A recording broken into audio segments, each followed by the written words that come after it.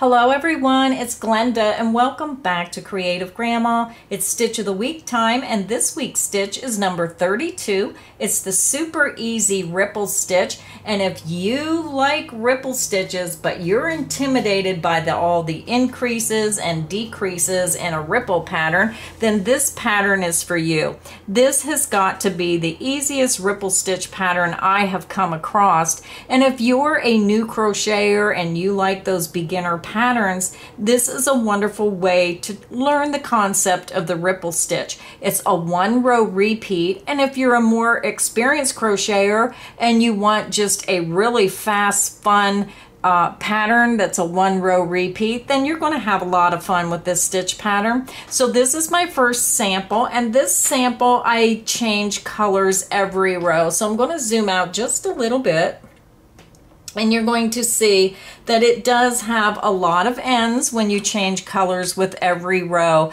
but they're so beautiful that it's really worth the time and effort to just weave those ends in and have a lot of fun. Now, if you change colors every 2 rows, you can carry your yarn up the side and then hide it with your border, but just a really fun stitch pattern.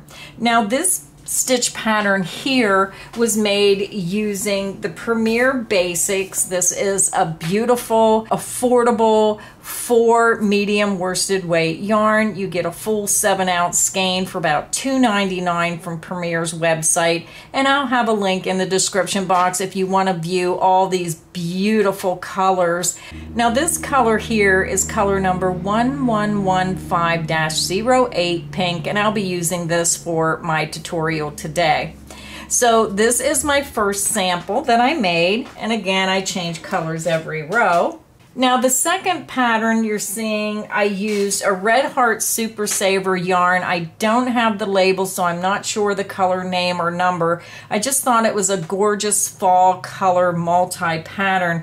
But I just wanted to show you the difference of when you're picking the colors for the project that you're making, that just realize, see how gorgeous you can see the pattern and the ripples changing colors every row. But when you get to the multicolor, it's very hard to see the ripple pattern. I'm gonna try to get my hand out of the way so you can see the light shining through it. You can see it a little bit this way when I hold it up, but when you lay it down, it kind of disappears. So you can see the effects of what the yarns have to do with when you're making a pattern, how it can really make a difference in how that pattern looks.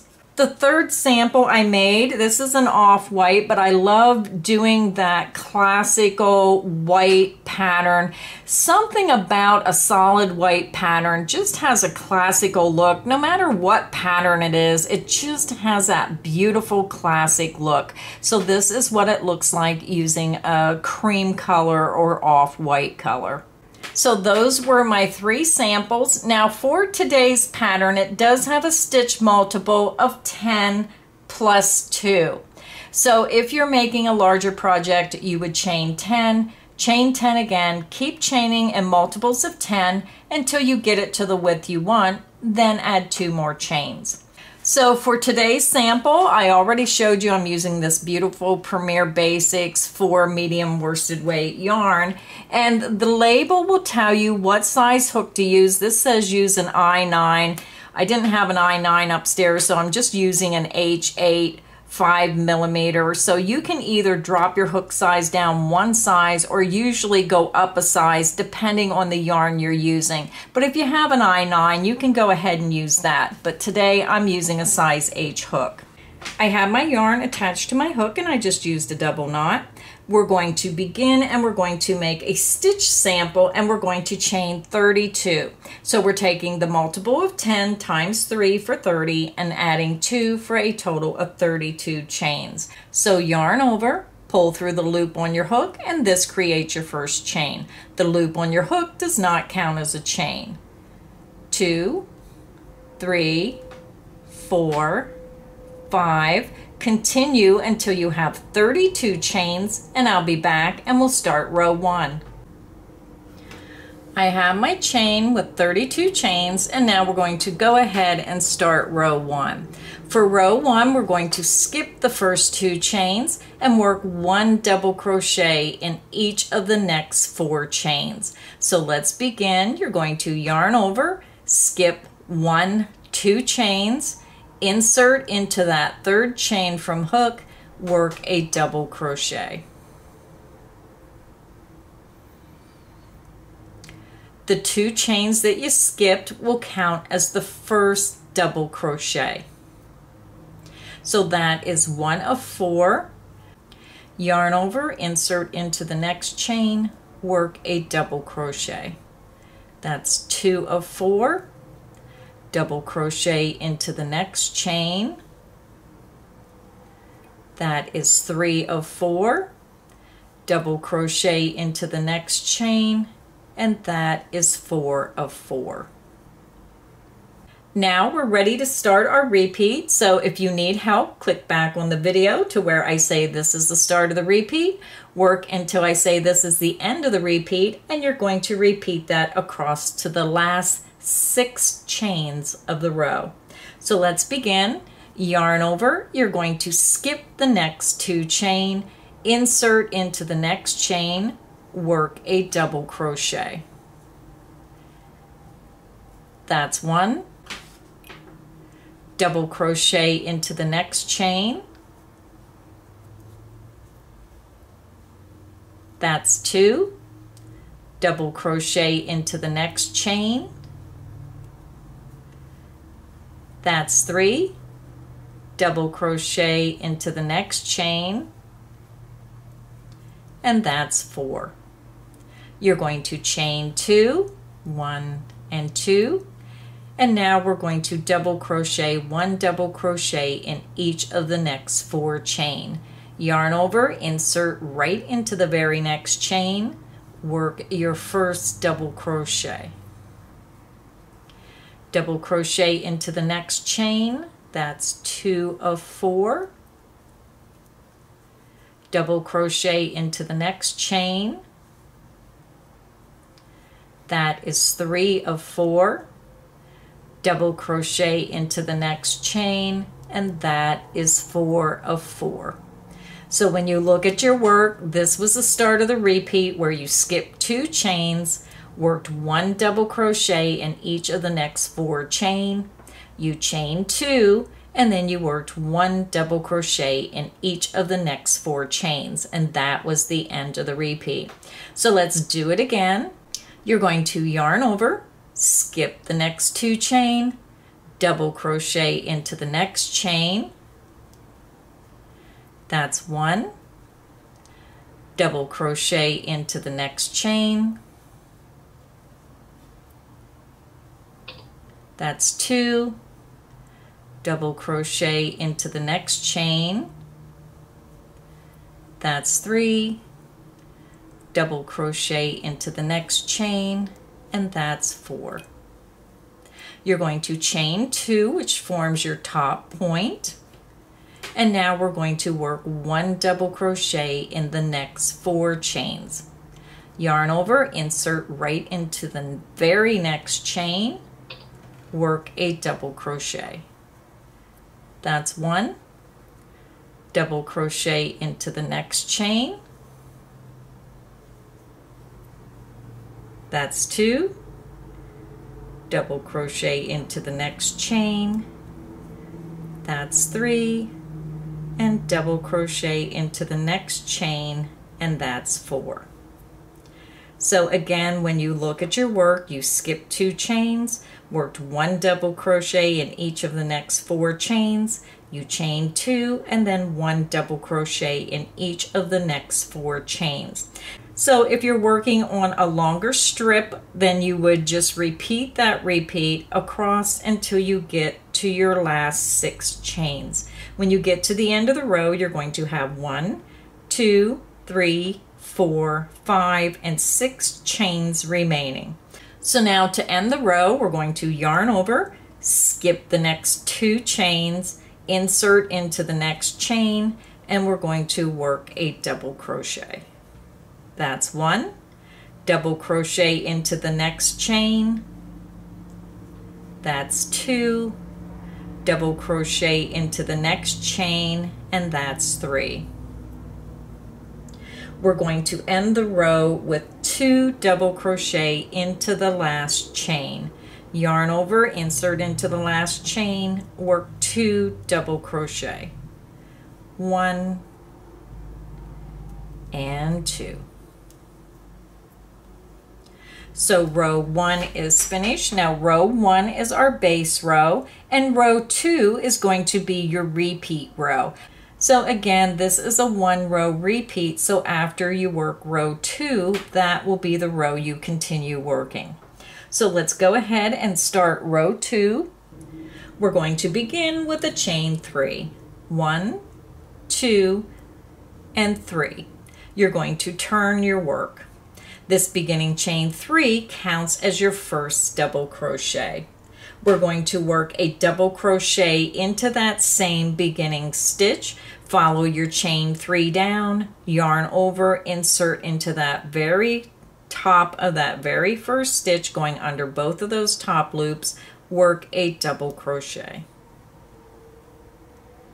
Now we're going to double crochet in each of the next 3 stitches. Yarn over, insert into the next stitch, going under both of the top loops, work a double crochet. That's 1. Double crochet into the next stitch. That's 2.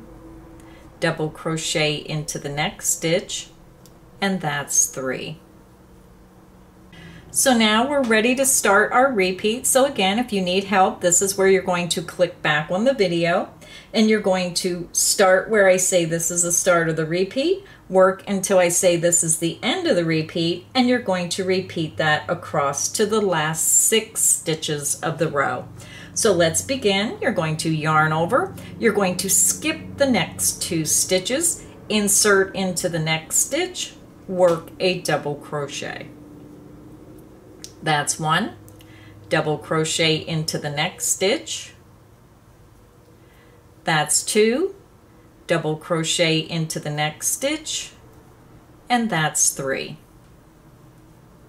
Now we're going to make our top point. We're going to be working into the chain 2 space. We're going to work a double crochet, chain 2, and a double crochet all in this chain 2 space. Double crochet into the chain 2 space, chain 2, that forms your top point, and then double crochet back into that same chain 2 space.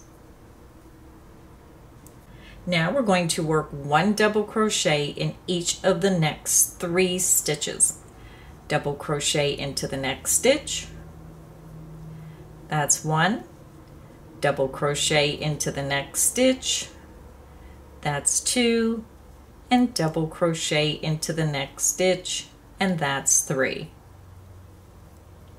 And that is the end of the repeat. So very simple repeat, so let's do it again. You're going to yarn over, skip the next 2 stitches, insert into the next stitch, under the top 2 loops, work a double crochet. That's 1. Double crochet into the next stitch. That's 2. Double crochet into the next stitch. We're at our chain 2 space now, so we're going to work a double crochet, chain 2, double crochet into that chain 2 space, double crochet into the chain 2. You're going to chain 2 and then double crochet back into that same chain 2 space. So your top point is made. Now we're going to work 1 double crochet in each of the next 3 stitches. Double crochet into the next stitch. That's 1. Double crochet into the next stitch. That's 2. Double crochet into the next stitch, and that's 3. So if you're working on a longer chain or a longer project, then you would repeat the repeat across until you get to the last 6 stitches. You have 1, 2, 3, 4, 5 stitches, and then your ending chain counts as a stitch. So to finish the row, we're going to skip the next 2 stitches, work 1 double crochet in each of the next 3 stitches, and then end the row with 2 double crochet into the top of this turning chain. So let's go ahead and finish the row. Yarn over, skip the next 2 stitches, insert into the next stitch, work a double crochet. That's 1, double crochet into the next stitch. That's 2, double crochet into the next stitch, and that's 3. To end the row, we're going to work 2 double crochet into the top of this turning chain. Yarn over, insert into the top of the turning chain, which is the chain directly beside the top of that last stitch, and we're going to work 2 double crochet.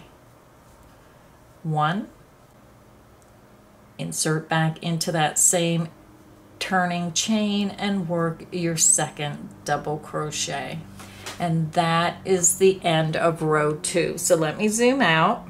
So a very, very easy stitch pattern. Now, if you're new to crocheting, you might want to mark the top of this beginning chain 3 when you work the rest of the rows. That way you know that you have to remember that is the last stitch where you're going to put those 2 double crochets when you're ending the row. So if it's easier, put those stitch markers in the first and last stitch so you know where they are when you're new to crocheting. So that's it. That is how simple this pattern is. Row 2 is the repeat pattern. So if you want to continue and make your sample a little bit bigger and keep practicing, then just click back on the video and repeat row 2 for the pattern.